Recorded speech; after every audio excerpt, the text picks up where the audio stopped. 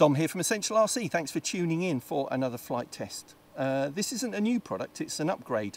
It's an upgrade to the HEQ Swan K1 Pro that we reviewed probably about a year ago now, if not a little bit longer.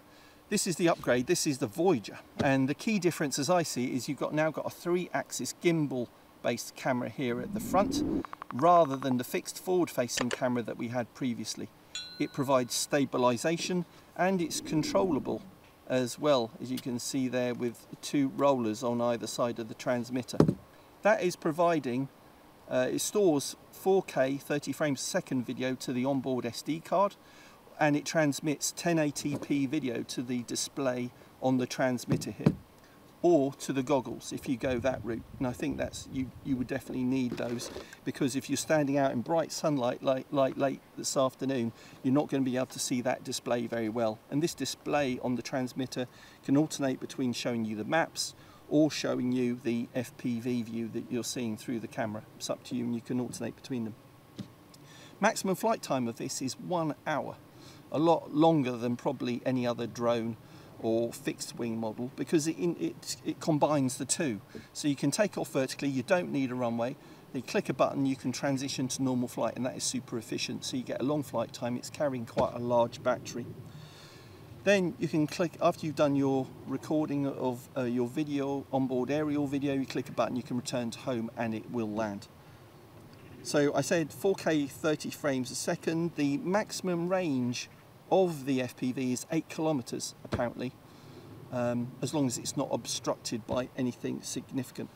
Modular design as well. The idea with this is that it is very easy to use for a novice user. You don't need drone flying experience to put this together and to operate it. So the center section, then you've got these 2 plastic pods with the motors. You screw on the propellers and then you put the winglets on the side and you're done.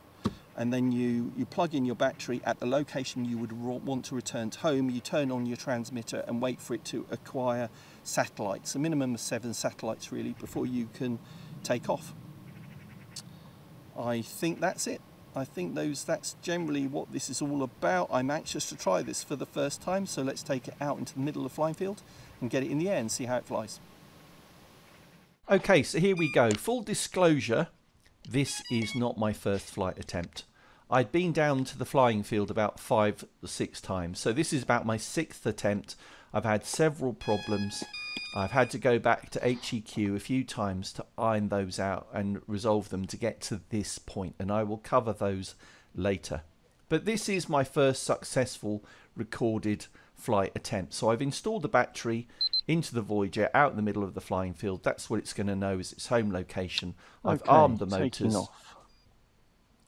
by putting the left stick down and to the right, and then put the throttle stick on the left up, and it starts climbing away in hover mode. So some nice stable control in hover mode. It won't lock to position. You have to correct for any wind or breeze. And so I'm climbing, and I'm ready to click the button, and it goes into flight mode. So a really stable transition on the FPV image, but then as I'm flying out further out and making that first turn, it flicks by itself back into hover mode. Now, not quite sure why it did that. There's very little wind, very little turbulence. There's only what I would describe as a light breeze on this particular day, no more than maybe 10 miles an hour of wind. You can see the windsock down there, and there I am down there as well.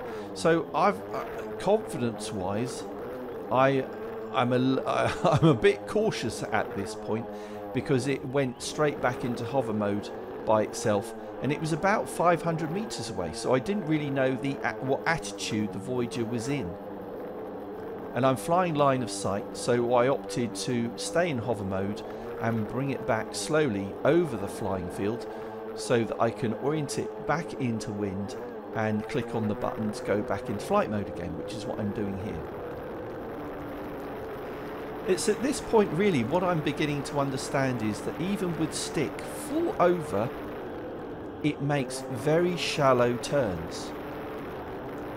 Except at this particular point, it did make quite a tight turn there, but it flicks back into hover mode all by itself. So when you're flying line of sight and you see it do that, it's quite disconcerting. So I click the button again to go back into flight mode. I could actually see the orientation of the Voyager, and I'm off flying again.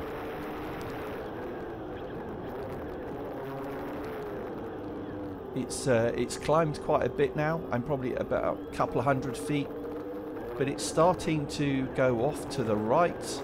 I don't want it to go behind the flight line, so I'm making that turn to left. Again, it might look to be quite a tight turn on the FPV view here, but it is quite a shallow turn, and it gets away from you quite quickly. It is moving quite quickly in the sky, so I'm constantly turning to keep it in view.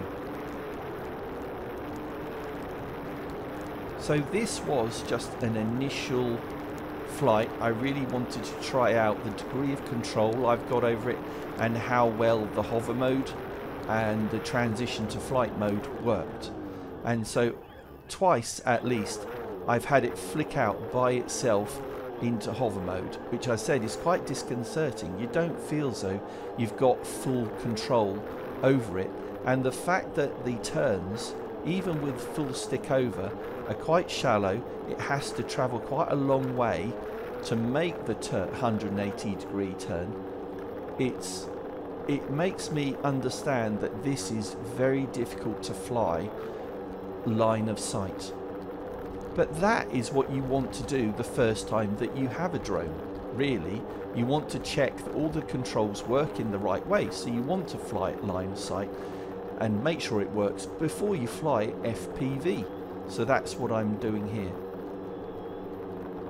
So I've done my quick test flight at this point, and I've decided I'm landing. Lands in quite a controlled way, I have to say. Slow rate of descent, that's as fast as it will descend. You hold the left stick down and it kills the motors. So here I am back at base, reflecting on that first flight. It certainly wasn't a successful flight by my measure. It flicked out a couple of times, didn't it, when it was flying around in flight mode into hover mode in an uncommanded way. So that was quite disconcerting, as I said. The other disconcerting thing is that it had quite a wide arc of turn, but I understand why that was. It doesn't have control surfaces, it doesn't have an elevator, ailerons or a rudder. It is solely relying on differential thrust between these four motors to achieve those changes in direction. So if you want to do a turn, for example, it will spin up the propellers faster on one side than the other and yaw around like that, and that's what I was trying to do. So yeah, in terms of flight experience, I think I've got a long way to go. This is that was the first successful kind of attempt to try to get in the air and fly around, although disconcerting and a few things to do. But HEQ been very supportive throughout, I have to say, of the problems that I've had. I've been on several video calls with them. They're very keen for me to overcome those problems and to see some successful flying and a successful demo of this. So this is just the first video. I have seen there are other videos of this out there that don't really show that. You know, they're showing it in a kind of very promotional marketing type way. I'm not about that. I think I might have been when I started my channel way back, but I really want to be transparent and show what you go through as a reviewer when you're with some of these things. And this has been the most challenging. Other things, you just throw them up in the air and they go and they fly fine. But this certainly does have its challenges and it needs to be tweaked. Now I'm going to go through what some of those problems were now. I'm going to show you some advice and recommendations that I've got on how you set this up for your first flight attempt. Okay, so let's turn on the transmitter. We've got the power button and we click on that once and then hold it down to switch on.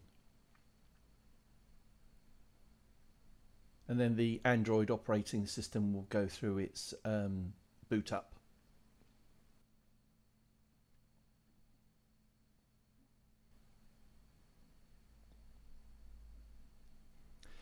Then you're presented with 4 icons. The top 2, HEQ Fly, is the one we're going to use when we're flying. Q Ground Control is more for configuration.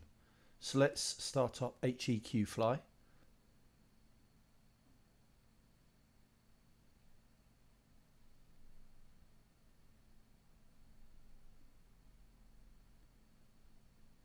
You may notice when you start up you're presented with a blue background, which can be a bit confusing, but the reality is that it's just very zoomed in on a different part of the world, so you need to pinch the view to find out where you are and then pan across to your home location.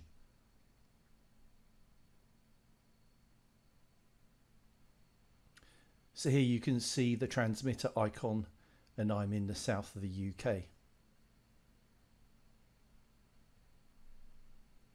Before you fly, you need to do a couple of calibrations, and those are accessible from the settings icon in the top right under that gear icon. There are parameters under flight, but we're going to go to control, and you'll see you can calibrate the compass and calibrate airspeed, so using the pitot tube on the Voyager. What we can also do at this point, if you haven't done it already, is pull down maps. So if you're in China, then you would probably use a map service, but we need to use Google if we're in UK and Europe, and probably the US. So make sure that Google is selected. It's not going to pull down the maps without an internet connection via Wi-Fi. So what you do need to do is to set up a hotspot on your smartphone. So do that under settings, connections, mobile hotspot and tethering, and turn on mobile hotspot. And then you need to connect to that hotspot. So drag over from the right and access the network and internet settings under Android. Turn that on, connect to that hotspot on your smartphone, and then it should start pulling down maps. Just to point out here that if I did have the Voyager plugged into its flight battery, you would see a separate icon for its location here when it had acquired GPS satellites. But what I'm going to show you next is how you access Q Ground Control app and get that working to change parameters. So swipe from the right, click on the square icon,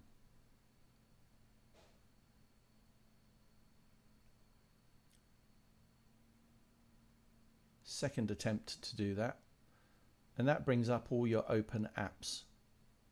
Now you need to kill the HEQ Fly app first.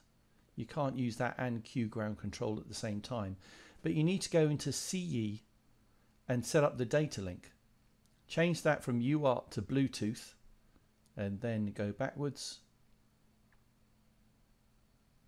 and kill that app, and then go into Q Ground Control. So I can't stress enough that you can only run one of these apps at a time. And then when this starts up, just close this dialog, and it should connect and pull down parameters from the flight controller on the Voyager.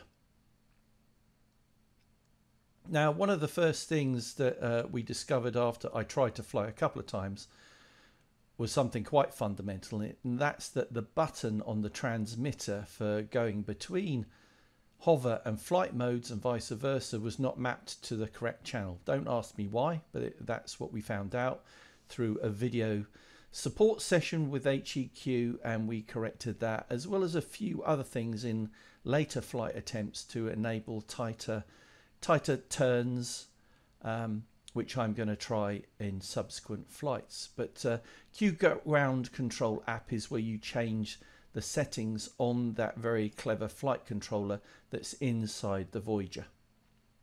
And I'll probably go into what I have changed specifically in a later video.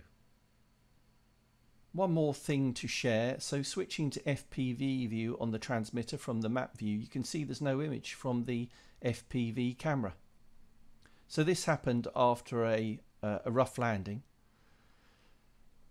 And I spoke to HEQ and they suggested that the cable from the camera to the flight controller disconnected. So after removing 3 screws, and if I zoom in, you can see that that is the case. The plug is disconnected from the flight controller. So once you know that, very easy to push it back in place. But the lead is a bit short, and even the camera moving around can move that cable, and I worry could disconnect it.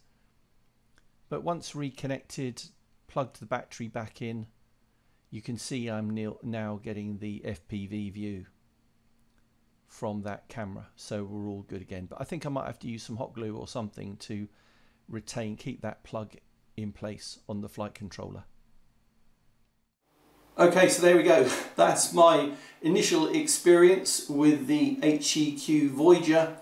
You know, it's quite unique, quite an original concept, I think, this H-wing style of flying with its more efficient flight mode, transitioning out of hover mode. It has a lot of benefits, but I think I would need to fly it a few times and work together with HEQ to work out the wrinkles. But I am going to persist and try and do that and share with you the flight experience. So thanks for watching this on Essential RC. Hope you've enjoyed our videos. If you do, then please subscribe, click the bell icon for notifications, but I'll be back soon with more show coverage or reviews of things that we're sent to try out for the first time. Thanks for watching. See you soon.